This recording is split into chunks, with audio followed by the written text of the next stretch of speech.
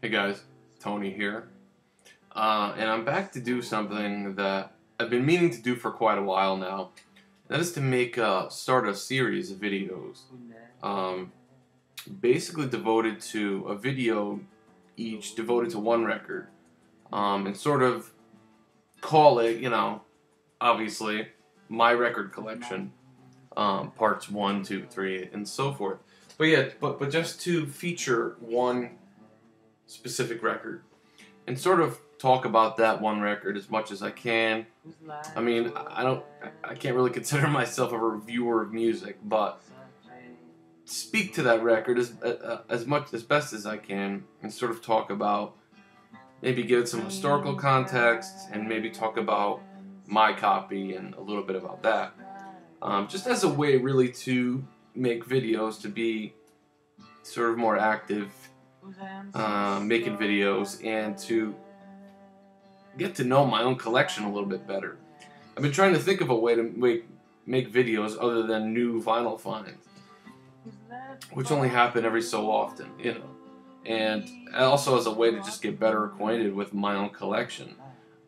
So often it happens that I buy a stack of records and, the only time I have is to listen to these new records, and I don't get to go back and revisit as much as I would like to. So as a way of doing that, I figured I'd make one to two of these a week and speak about one record and, obviously listen to that record a little bit and maybe do a little research on it before I make a video. So my first one here that I want to do has become, I've maybe discovered this album maybe a year ago, probably a little bit less, and it has quickly become one of my all-time favorite records. I absolutely love this album. And as you could probably already tell from the title, and if you could hear the music and know it, in the background, I'm talking about Roy Harper's, what is widely considered his masterpiece, Stormcock, from 1971. And this is his fifth album. And, yeah, totally considered his best record. I haven't heard a lot of his material. He's got a bunch of albums. This is the one I've really listened to the most, and I gotta say, this album just blows me away. It continues to. It's in constant rotation. I have it on my iPod, and I always go back to it. I mean, I definitely listen to it at least once a week, and it's gotten to be like I gotta stop listening to it so much because I'm gonna wear it out, and I don't want to because I love the record so much that words don't do it justice. It never will. Just hearing it, you gotta hear it. Sadly, though, it is still very obscure. Other than by people who know Roy Harper or, know their stuff in regards to music. I would say the general populace do not know this record, never heard of it. And I gotta thank Big Star 1000 for turning me on to this, because this is just an awesome record. 4 tracks, okay? It's sort of considered, progressive folk, or, 4 long epic folk songs. It sort of rides the line. It's compared a lot to albums like Led Zeppelin 4 or Pink Floyd's Metal. But I may go so far to claim that this is actually better than those 2 albums. It's really a crime that this album isn't better known. Okay, it is just phenomenal. The thing about Roy Harper that's always appealed to me too, and I read about Roy Harper long before I actually heard him. Reading when I was a kid, reading about Led Zeppelin, and Roy Harper and Jimmy Page were close friends. But Roy Harper always sort of managed to sort of straddle that line between the sort of rock scene, the Led Zeppelins and the Pink Floyds, and sort of also stay in the UK folk scene with, bands like, Burt Jansch, Pentangle, Fairport Convention, I consider him more UK folk. But he has more rock leanings, I think, in later albums too. But, yeah, Stormcock. I bought this, I don't know, like I said, maybe about a year ago, a little less, and actually only paid about maybe about $25 for it. It tends to go for a little bit more than that now. This copy is, other than the ringware there, it's a textured cover. It's an original UK press on Harvest. But other than that ringware, everything else about it is mint. So for the price I paid and everything, and there's a clip corner there. But other than that, the record is absolutely pristine. It is a gatefold, very thin cover, as you know, imports tend to have from this time. And it is on Harvest.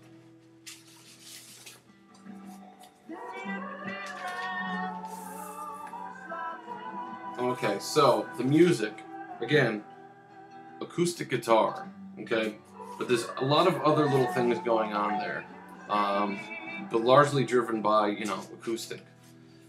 There's little touches of color. You can hear maybe a hint of a keyboard, little things. It's strange. Some studio effects, but then the last track, I'll go in order actually. Hors d'oeuvres, which is playing right now.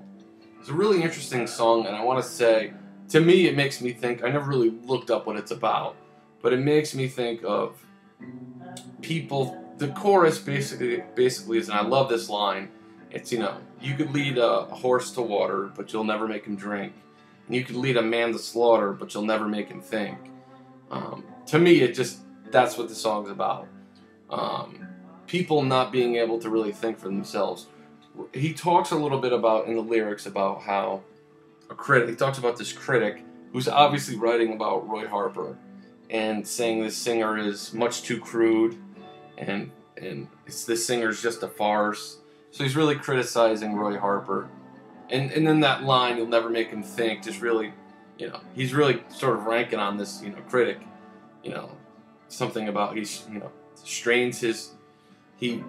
rakes his, I forget the words, but rakes his poor brain, strains and farts, and he thinks in terms of booze and tarts.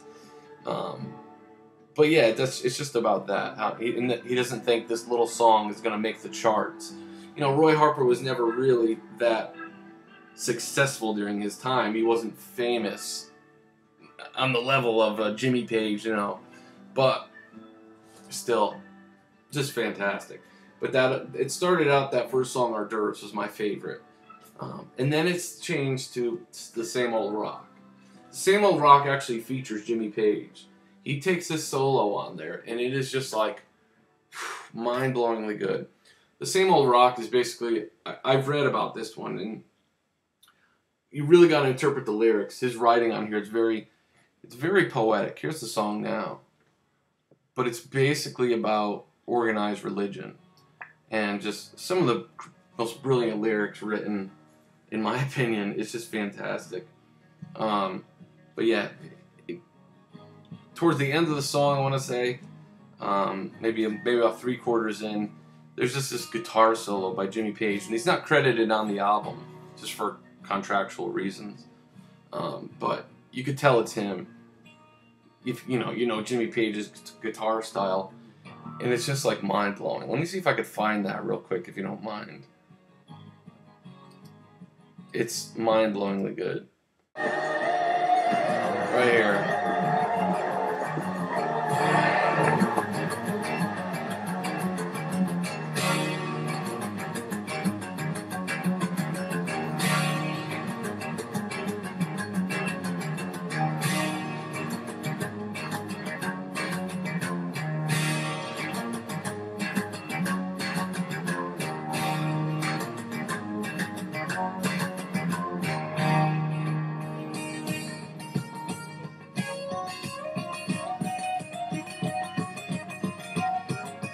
Anyway, so yeah, that song was my favorite for a while.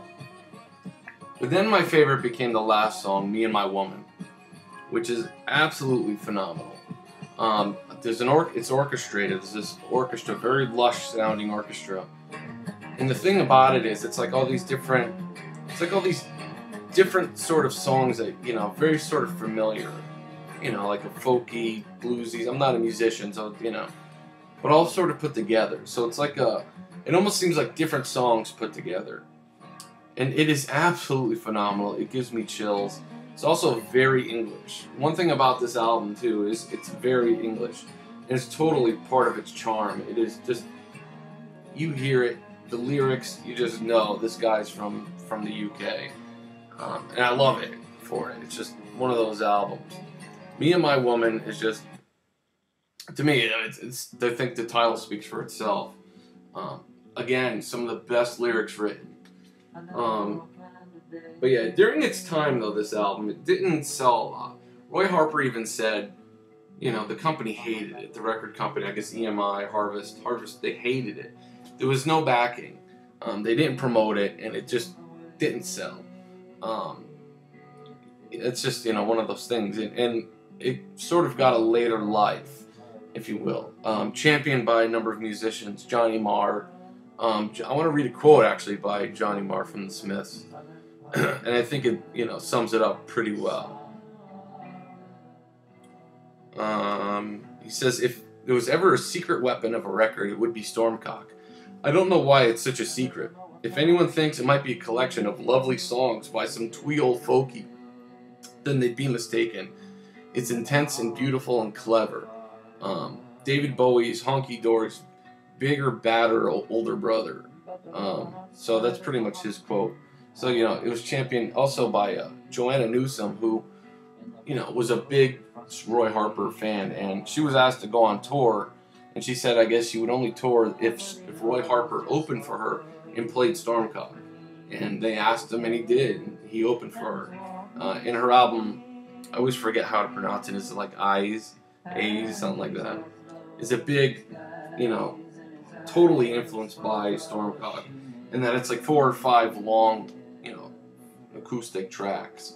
I knew before I even heard the album, just looking at it before I bought it, that, you know, it obviously, Stormcock, you know, it just reeked of it. In that it's also very English, the long tracks, sort of epic stuff. But yeah, also Robin Pecknold of the Fleet Foxes loves it, stated he took inspiration from Stormcock in recording Helplessness Blues.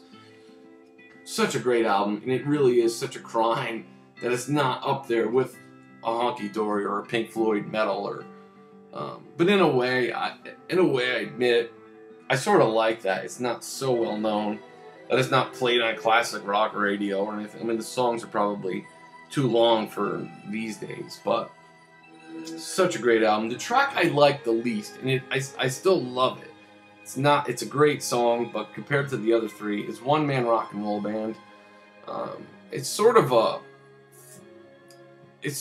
I want to call it almost a blues. It's really good, but it just doesn't have the sort of the weight that the other 3 tracks do, if you will.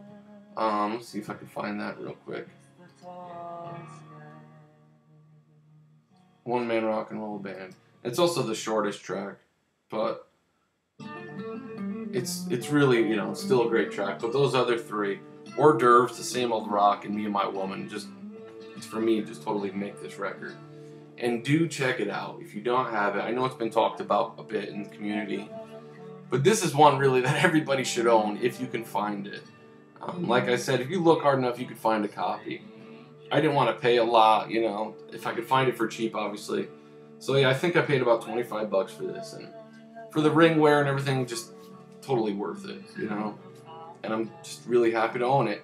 So there you go. You know, hopefully that wasn't too painful. Do check this record out. I'm telling you, you won't regret it. Buy it, download it, give it a few listens. I'm telling you, it's fantastic. So there you go. Leave me some comments, guys. Have a good one.